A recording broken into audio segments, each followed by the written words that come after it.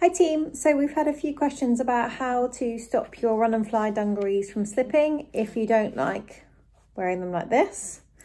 So I'm just going to show you now that there is another way to do it so it makes them super solid. So all you need to do is get the attachment, get your strap and start lacing inwards. Pull it tight and then lace it back through. So the large bit goes under, so then your strap is facing inwards of the dungaree, like so. So when you turn it round, there's the front of the dungaree. And then for extra sturdiness, if you just want to push back through on the thin part of the metal clasp.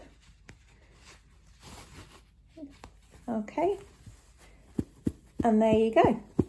It's not going to go anywhere, and you can adjust them still as well. So ta-da!